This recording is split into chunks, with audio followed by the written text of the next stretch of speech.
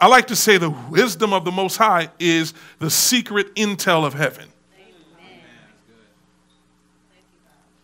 He's giving you some intel. When you get intel, you know, if you get intel, that means you already go in knowing what's going to happen, what the outcome is. Amen. That's why wisdom is called, when he says wisdom is the principal thing, or wisdom is principle, and principles are fixed laws. And when we operate from the place of wisdom and we operate from the place of a fixed law, we also know that there's been a predetermined outcome. So if we operate from the Most High's wisdom, we already know the outcome. That's the reason why when you do things his way, you can praise in advance, because you have an unfair advantage as far as the world is concerned, because when I do it his way, I already know the outcome. Yes. That produces confidence. Talk to me, somebody. So when you start talking to people about something you've never done, but yet from a place of confidence, it's because you are operating in the wisdom of the Most High, and you already know that if I do things his way, the outcome has already been predetermined. Yes, yes, yes. Man, I don't see how you can't get excited about that. Somebody said the outcome is already predetermined. Outcome is already predetermined. Amen. That means, and I got to get back on my notes, that means that since the outcome has been predetermined, that he has already put the people and the resources in place.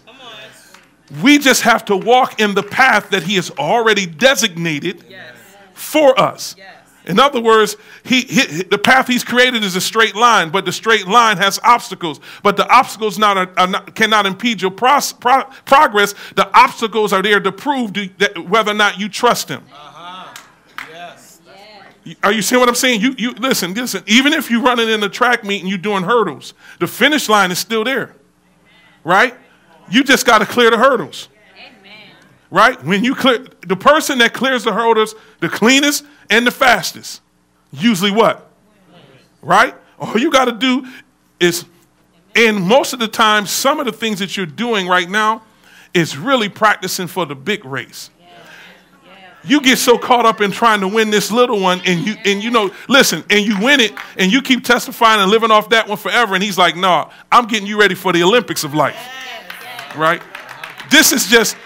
You're doing this just because you got to practice. You're making sure your form is right. You're making sure your faith is right. Are you hearing what I'm saying? Talk to me. Somebody say, just turn to somebody and say, I'm working on my form.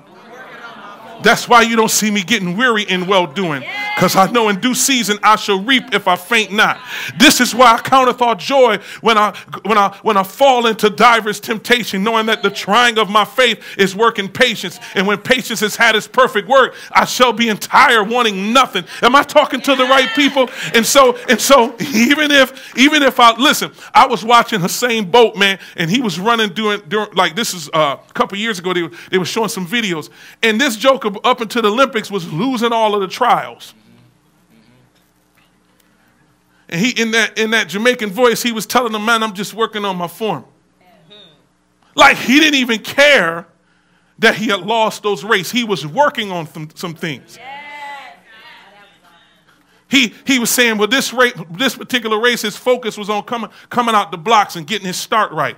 And he was watching the film of it over and over and over again. So the next race, guess what? He got in there, he was like, he's working on coming out the blocks right. And he spent maybe 3 or 4 races doing that, even though he lost. Because he know that this one ain't the big one. That won't nobody remember how many of the trials races he lost. People are going to remember him winning the gold at the Olympics.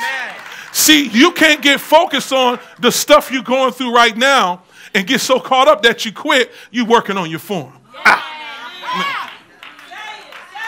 Am I talking to the right people? And you mess around and you get all depressed in practice. How you going to get depressed in practice? Practice is what you're doing so you'll be ready when the big one comes. Oh, man, somebody should have shouted right there.